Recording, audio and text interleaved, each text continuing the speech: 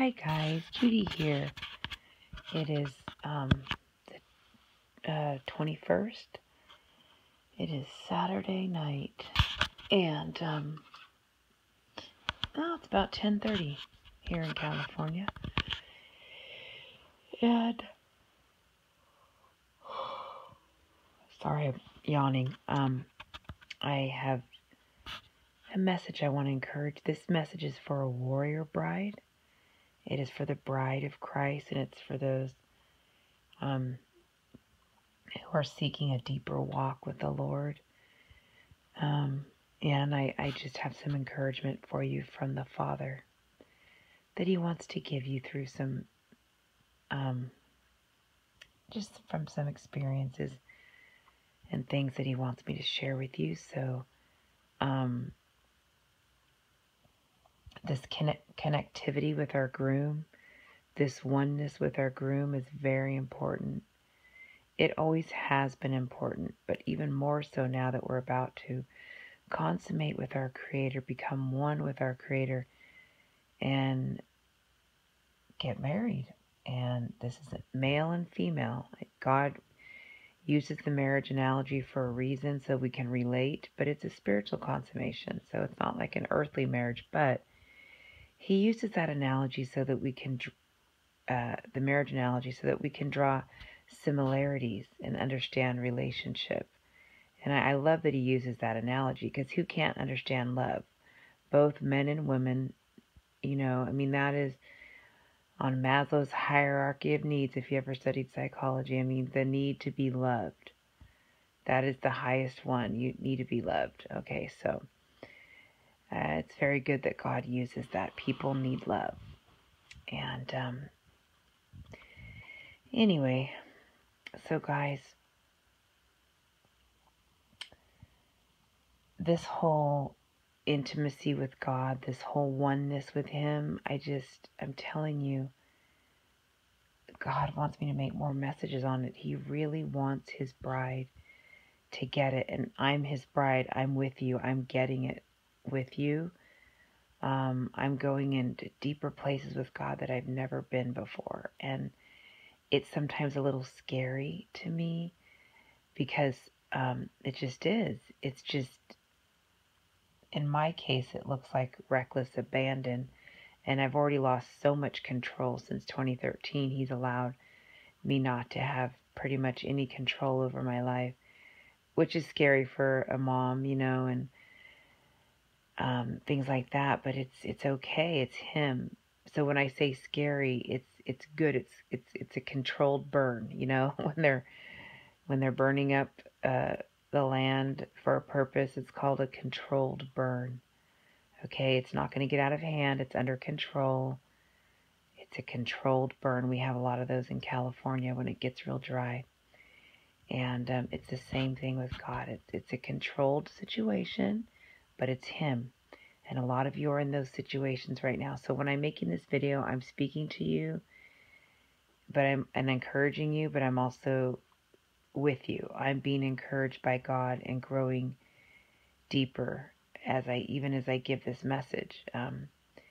So He had me sitting home thinking about some things later on in the afternoon, just laying here. He wanted me to look at a few things online, and oftentimes when He directs me to do some little research and studying online, which mostly consists of watching videos, He talks to me as I watch them, and so that's what we were doing. So we're sitting together, and oftentimes I just have the videos playing, and then I'm off in some other world. I either spaced out because I'm tired, or He had me space out and think about something else. But anyway, so while I was spending time with Him, doing what He asked, just kind of being led, just kind of enjoying the stillness of today later on in the day,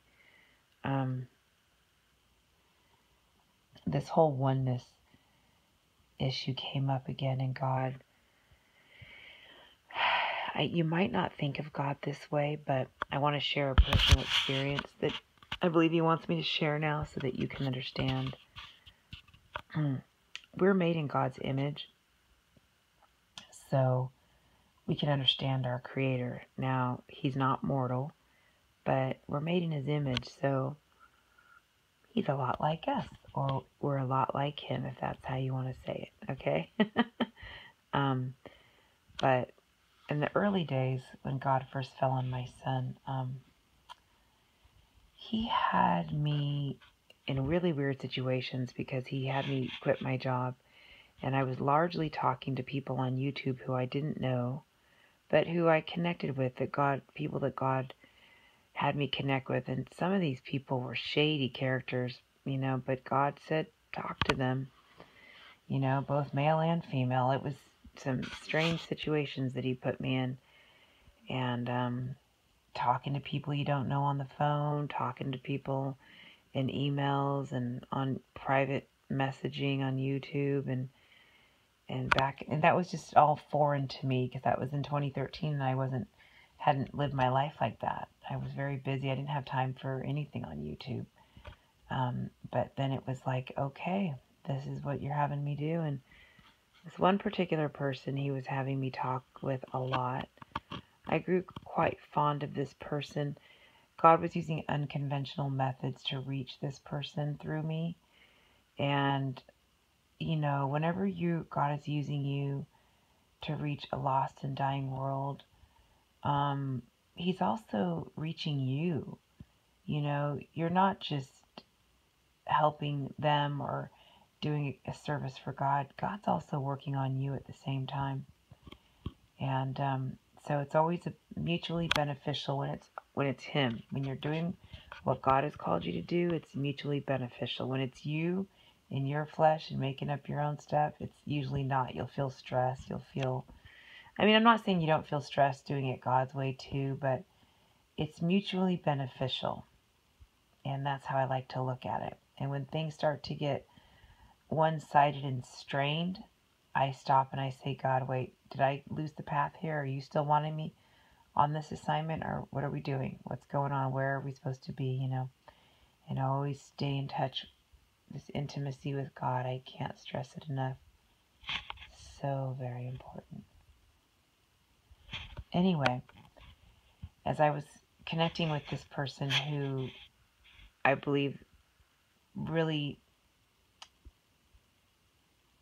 well, let's just say I don't know where they stood, but the Lord was having me spend a lot of time on this particular person. I'll never forget how sad he was. And I cried for an hour in the tub, actually. I sat in a hot tub and just cried with God and sat with Him. And I literally felt His rejection. I don't really want to get into too much of the story because I have to make really short videos now. It's hard to cut them off. But basically, the long story short is that this person, after so much work and labor on my part and God's part, this person ultimately just rejected God and only wanted me, the messenger, but not the message. And I felt the rejection God felt. And He said, see? You see how that feels? You see how that hurts? He let me feel it. I said, oh God, please take this away. I can't handle your pain. I felt the rejection. Did you guys know that God feels rejected and lonely and sad? I didn't know that until 2013 when He just supernaturally fell in our house and did all these amazing things. And I just cried. I was like, no. He said, see, He wants you. He doesn't want me. You see how that feels? It hurts. And I was like, ouch. I could literally feel God's rejection. I felt how it felt to be rejected like that. It's nothing like when you get rejected on earth. It's like whenever your worst rejection on earth, it's 10 times more. You guys, it's so bad. And I also felt God's jealousy. Like, see, He likes him more than, this person likes you more than me. It hurts. And I just was like, oh, I can't even tell you how bad it hurt. I just sat in the tub and cried. And God did lift it because I begged Him. I said, don't let me keep feeling this rejection that you feel. It's too painful. I can't. I can't handle it in this earthen vessel. It's too much. And he lifted it. But he wanted to show me the jealousy and the sorrow and the rejection that he feels. He was jealous that this person liked me more than him. And he was sad, and he was rejected by this person. But he had me on this assignment knowing it would end this way. But he still had me on the assignment because it's worth it. Because when you love someone, you try everything. Even if you know the final outcome is not going to work, you still try it, because that's what love does. Love never gives up. Love always hopes, and that's how our God is.